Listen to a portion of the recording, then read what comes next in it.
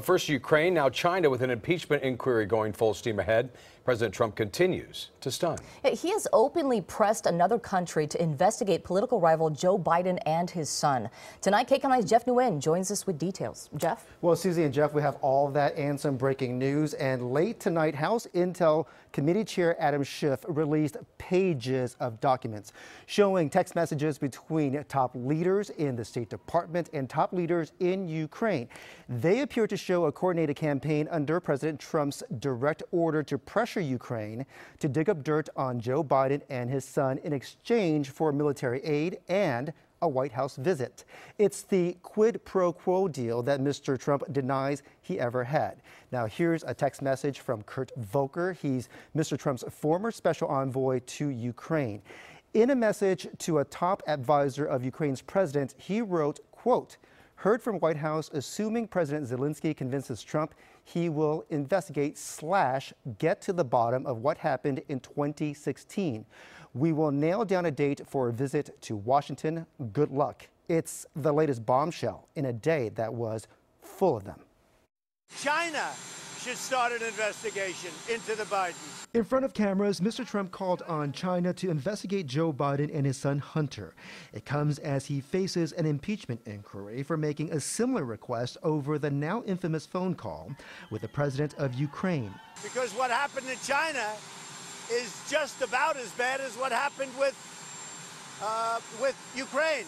Mr. Trump claims Hunter Biden profited in Ukraine and China because of his father's position as vice president, even though there is no evidence of wrongdoing. I don't listen much to what the president has to say. Biden dismisses the president's comments, while Democrats say Mr. Trump is hunting for dirt to use in the 2020 race. Accepting help from a foreign entity in a U.S. election is a crime. The President of the United States encouraging a foreign nation to interfere again to help his campaign by investigating a rival is a fundamental breach of the president's oath of office. Loyola Law School professor Jessica Levinson teaches ethics, election law, and the power of the president. It's a huge middle finger to the House Democrats. It's basically saying, I'm Teflon, come and try me. The move startled Chinese officials who say they don't want to get involved with a U.S. political controversy.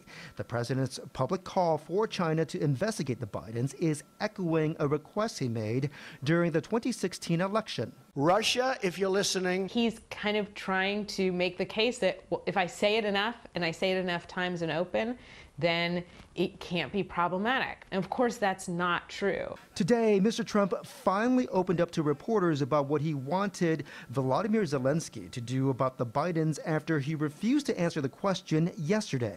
Are you talking to me? Yeah, it was just a follow-up of what I just asked you, sir. Listen, you ready?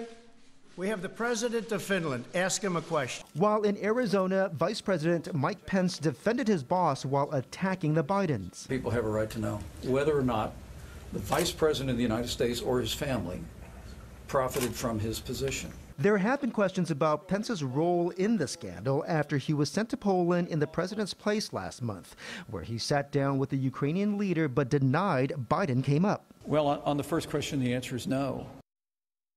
And tonight, there is a report from the Washington Post of a new whistleblower. This time, a career IRS official told the paper he filed an official complaint in which he was informed at least one Treasury Department political appointee tried to interfere with the usual audit of the president and the vice president's tax returns.